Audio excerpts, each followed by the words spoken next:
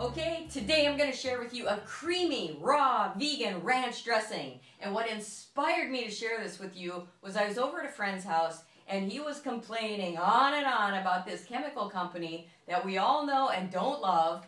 And yet I opened up his fridge and I looked at this salad dressing, ranch salad dressing in a bottle, and it had canola oil in there. It was not organic, and you can bet that that was genetically modified. So he was actually supporting the very thing he was complaining about.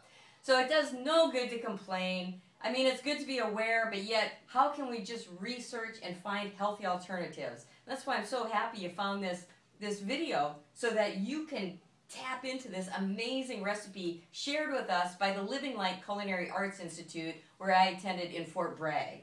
So all it is, it looks like a lot, but that's what gives it the flavor, is all the combination of all these different spices. I've got raw soaked cashews, medjool dates, fresh lemon, juice, pepper, onion powder, garlic powder, a red onion, and I've got parsley. It's much better, of course, to have raw, fresh parsley, but in my tower garden, with all the herbs that I have going here, I don't have any parsley, so that's what I'm going to use today. Look at all this lettuce. It's amazing. I love my tower garden. Anyway, then you have dill weed. Put some Himalayan salt in there, some Celtic sea salt, along with some flax oil. And you're just going to put it in the blender, zzz, and you are good to go.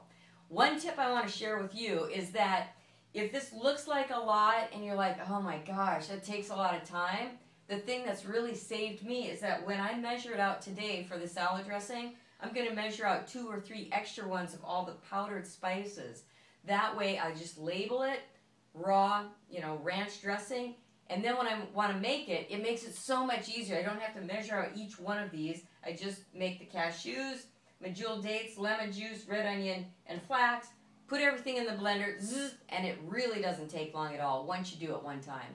So if you have any really amazing recipes, or you want to add some tips, or maybe you want to vary this recipe a little bit, please post it in the comments below. We'd love to hear your ideas. I mean, it's what it's all about right now, right? It's just ordinary people like you and I sharing ideas with each other so that we know what is in our food. And also, if you want more tips like this, go to elementalcuisine.com, sign up for my email list so that we can stay in touch. I've got some free training on there that I think you will get some real benefit from.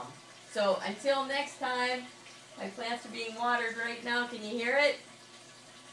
Just be well, stay healthy, and just love yourself. Take the time to prepare really healthy foods. Take care.